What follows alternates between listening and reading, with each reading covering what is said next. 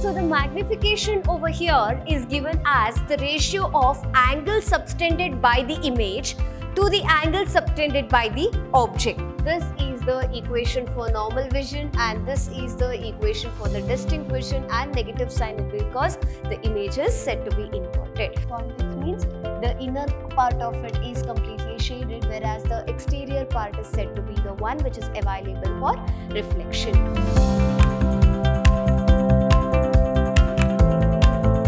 Hello everyone, I am Vrinda, Faculty of Physics from Vidhyaashram Pre-University College, Mysuru, welcoming you all to Session 8, Chapter 9, and chapter name is Ray Optics and Optical Instruments. In today's class, we are just dealing with last bit of the Chapter 9, Ray Optics and Optical Instruments, and that is nothing but the telescopes and microscopes what we discussed.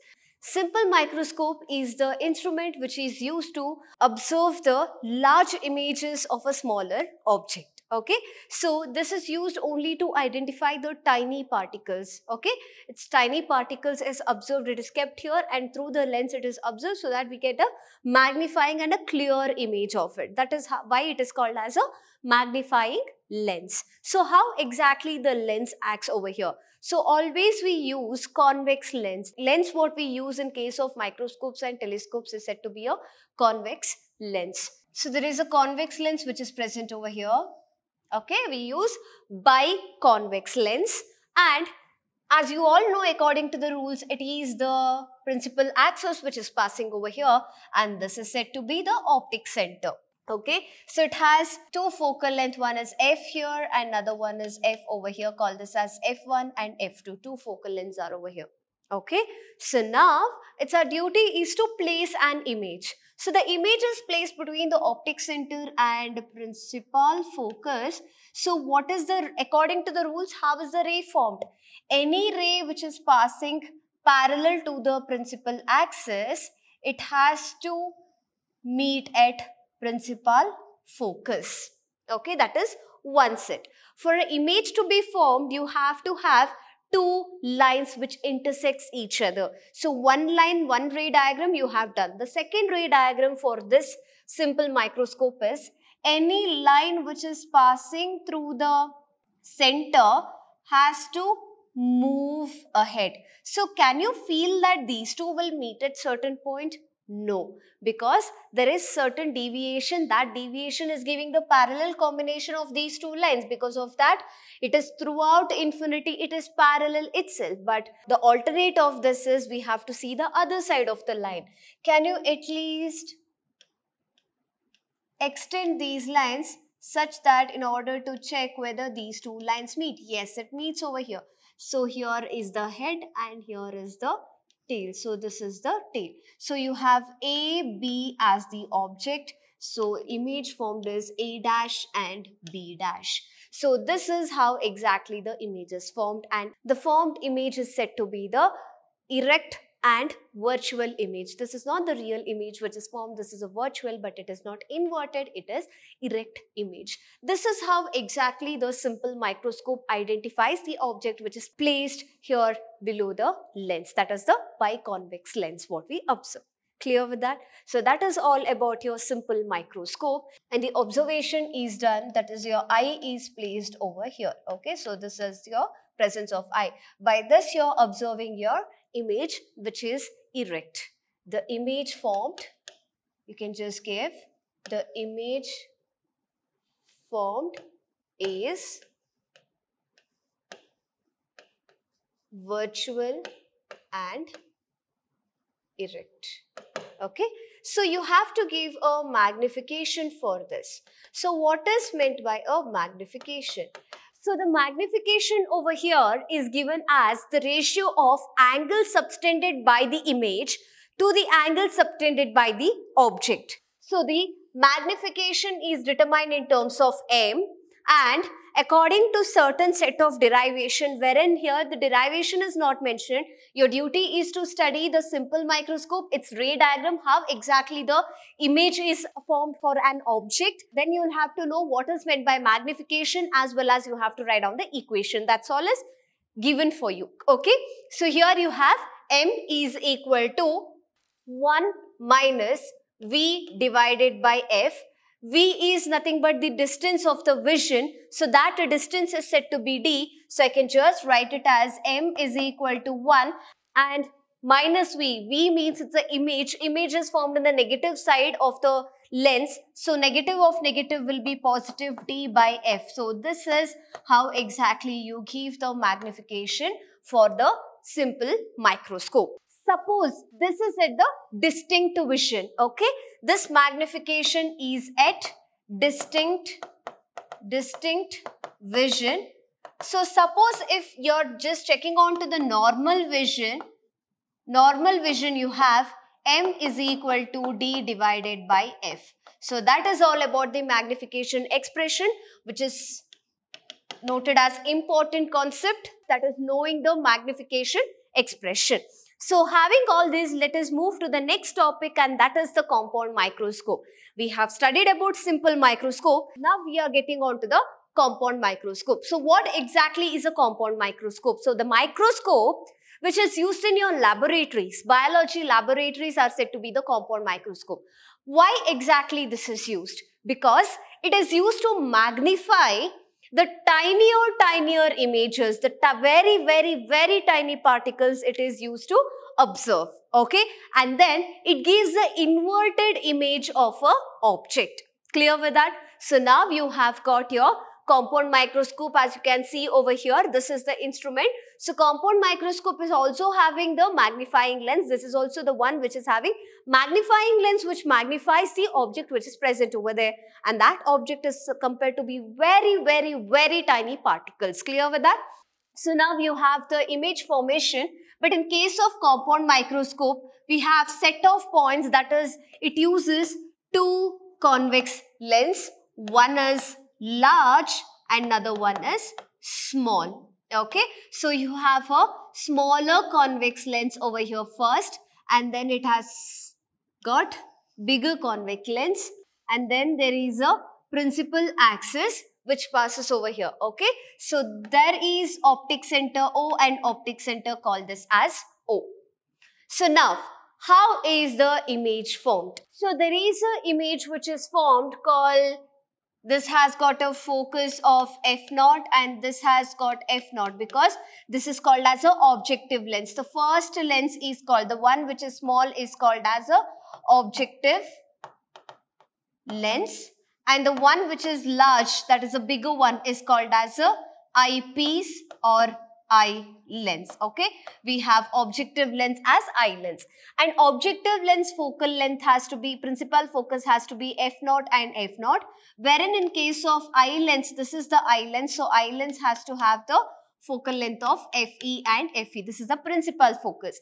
So any ray passing from this object parallelly has to cross over the focus, that is the first focus, principal focus of the objective lens, and then it has to pass through the center undeviated. So you get your image somewhere over here, so call this as A and B, and you get the inverted image of it, call this as A dash and B dash. Now you have again other set of lens which is present over there in order to observe the object's image. So when that is the case, you will have to pass over the, that is from the head there is a light which is passing. Remember, arrow mark is must and should.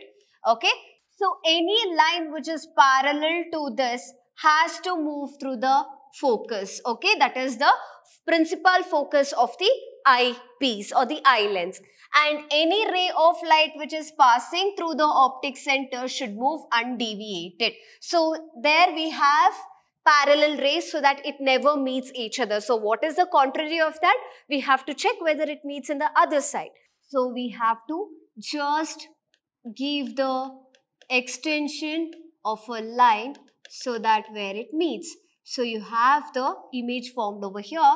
So call this as A double dash and B double dash. So these two are the second image which is formed because of the second lens, call it as eye lens or the eyepiece. So this is how exactly the image formation is done over here. So you get the object is small, you get the larger image which is inverted. Okay, so we get an inverted image. So in order to check the magnification over here, magnification means it is defined as ratio of angles subtended by the image to the angle subtended by the object. That is the definition for the magnification. So here the magnification, its distinct vision, we have M is equal to L divided by minus F naught. Okay, so here this is considered to be F naught. This length is said to be the F naughts, and here it is, the distance is said to be FE, okay, because that is the focal length of the objective lens and focal length of the eye lens. So we have M is equal to L divided by minus F naught. So what this becomes is into 1 plus D divided by FE. So this is at distinct vision, and at normal vision we have M is equal to, just write L divided by minus F naught, and for normal vision we have D divided by FE. So this is the equation for normal vision, and this is the equation for the distinct vision, and negative sign is because the image is said to be inverted. So that is all about your compound microscope, what you have to study. And next we are going on to the telescope, and that is nothing but the astronomical telescope. You might have seen while looking at the eclipses and all these such kind of a telescope were used. Okay, so this is the astronomical telescope, which is used only for the heavenly bodies like stars, sun, planets, etc. Okay, so how exactly the astronomical telescope is, that is through the astronomical telescope the heavenly body is observed. Let us get into this. Astronomical telescope, you have got two lenses. Two are also called as biconvex lens. One is said to be larger and one is said to be smaller. So in case of that, you will have to draw one larger one as called as objective lens, and the smaller one called as eye lens. So both are having the principal axis which is split into half, and that is called as the optic center, which is present over here. Any ray of light which is passing parallel to this optic center, which is incident, will have to meet at certain point. Okay, so this passes undeviated, this deviates itself and passes. So this is the small image which is formed of the heavenly bodies, whatever you observe. And the ray of light which is passing from this light moves to the focus, and again this also through the optic center. So it has got the extension over here. The image is formed at infinity, and this is observed by this area. This is the image which is formed at infinity, where in case of the normal, that is image formed at a near point, you have got your objective lens over here and eye lens which is near, so that the focal length of objective lenses here, it is merged, that is the distance between them is shortened. So any ray of light which is passing through the optic center and here, it just have to take the deviation in this manner. Okay, so the image is formed over here. Though any ray of light passing from the image, what is formed, so call this as A and this as B, moves through the principal focus, and then any ray of light which is passing through the optic center will have to pass. This is the optic center, and this is the optic center over here. So if you just join these lines in a dotted version, you get an image what is formed over here. So call this as A double dash and B double dash. This is how exactly the image is formed at near point. That is the one where exactly the image is formed at the far point, that is infinity. So the observation is done through this side, okay, this part. That is all about your astronomical telescope. For astronomical telescope, you have the magnification given for two of the things, that is at near point, and then next is at the far point. Okay, near point is nothing but this one, the below one, and the at infinity the image is formed as the above one. So for the above one, it is given by M is equal to F naught minus Fe.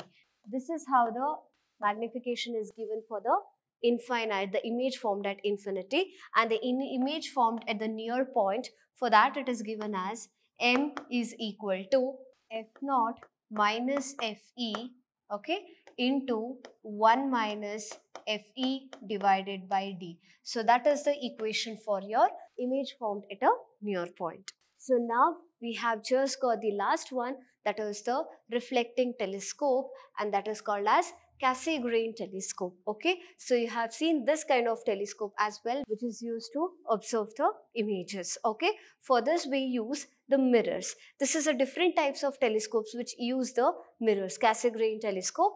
Here we have got a concave mirror which is having a part called as eyepiece. Okay, so this is called as a eyepiece.